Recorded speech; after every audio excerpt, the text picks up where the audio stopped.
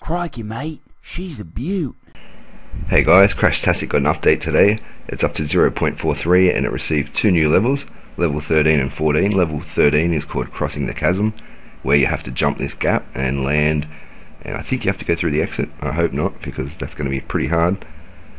Level 14 is called Target Plateau, and it looks like a real bastard. It's got a runway and then a rather large gap, and you have to somehow land your character on that target. I'm not sure how I'm going to achieve this, but let's see what vehicles I can come up with and try and solve these problems. Okay, first up, I think I'll choose Shipbox 1. That's a vehicle I made the other day for a live stream I was in. This vehicle, it somehow managed to pass all 12 levels just by having slightly different variations on the power levels for the rockets, and sometimes changing where the bracing was on the cross members and whatnot. I'm looking forward to seeing how it goes on level 13. It's a brand new challenge, it's a new day. This thing's been unbeatable so far. Let's see how we get. Oh, what was that? The front wheels spread like a $2 hooker. It's hit the wall and disintegrated. I'm going to take those back rockets off. They're really not helping me get across that gap. Without those back rockets pushing it down for stability, it should float a lot better across this gap. Is what I'm. Oh, look at those front wheels. There's way too much flexion in the front. That was crap. Okay, it wasn't getting enough lift across the jump, so I've put in some rockets at 45-degree angles, but then I thought it would get too much of a loop-the-loop effect, so I tried to put some other ones to cancel it out. The whole thing's probably a big fail-mobile. Let's check it. Doesn't look too bad. Ah, shit. Way too much lift in the front, I think. Let's try with a lot less power. I'm going to set to 15%. Is that a piece of the car that flew off? This looks okay. Oh, the back axle! It caught on the ramp. What a bastard. So if I give it just a little bit more power, it should clear that other ramp this time. Why are you barrel rolling, you piece of shit? So I didn't think this jump was going to be that hard. I thought I would have moved on to the next level by now. I'm going to barrel roll again. Oh, what? Success! Awesome. How was that success? I'm going to have to check the replay on that one. So it's got a pretty cool replay feature too. I don't know if I showed it last time, but you can slow it down all the way down to 8 times slower. You get some nice dramatic replays, and it looks like it has a button that saves directly to YouTube. I'm not sure if that works yet. Let's see how I actually succeeded here. I'm not convinced I did. My back wheels must have just touched the ground. Just for that split second, it must have registered as the vehicle touching the ground, me in the vehicle. So that was pretty lucky, I think. So far this vehicle has made it through all 13 challenges. If it passes this one, it's like some sort of unstoppable juggernaut.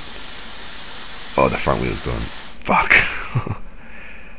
Nah, I don't think it's going to make it through this challenge. I decided I'm going to try and build some sort of helicopter and hopefully spin my way to victory.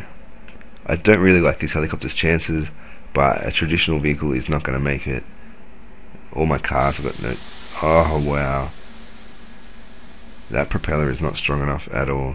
Maybe if I use like a little bit less power, I might have a chance. Let's see. I'll wind it down to 20%. No, it just pulls itself apart. Okay, back to the drawing board. Screw it, I'm just going to put it to 100% power. Whoa. Oh, that's pretty cool actually. Kind of looks like a UFO. But there's not a chance in hell of steering it. Screw it. I'll try my luck one more time. 83% power. Oh, I was hoping I'd get flung out in the direction of the target.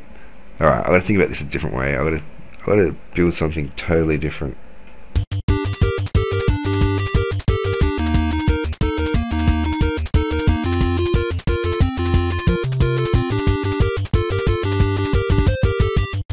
Okay, the plan is I'm going to catapult myself across the gap. Hopefully the rockets shoot down at the front and bring the back upwards. And all it does is flop and back away like a frigid little schoolboy. I think the best way to solve the problem is to put more rockets on the chair, and it should add more lift.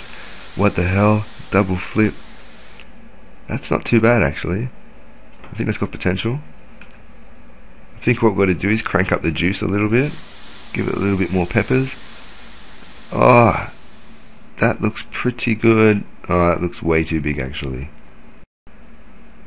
So the ideal power should be somewhere between 59 and 49. Let's try 53.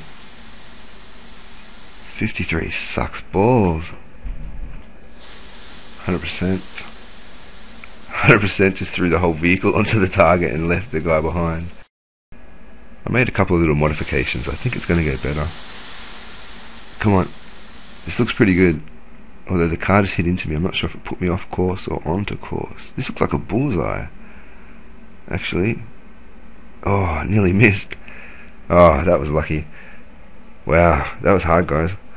Okay, so I can't wait to see what he's got up his sleeve for the next couple of updates. Or the next however many updates it's going to be. We've got no idea. It's only at 0.43. Let's have a look at this slow-mo replay while I bask in my glory. This was not an easy challenge. There's probably better ways to do it, but I think this double flipping catapult is pretty boss. I think I got pretty lucky though, because this chair hit me about there and it actually gave me a little bit more momentum and a slightly better trajectory. Look at those braces flying around and all those random pieces. This crash test dummy, he looks so chilled out all the time. I love it. It would be pretty cool though if, like Kerbal Space Program, you could actually scare him and have like a little face in the corner and yeah, see him do like little crash test dummy turds or something. Anyway guys, I'm talking crap now. This video is getting kinda long. Hope you enjoyed. I'll catch you later. Whee!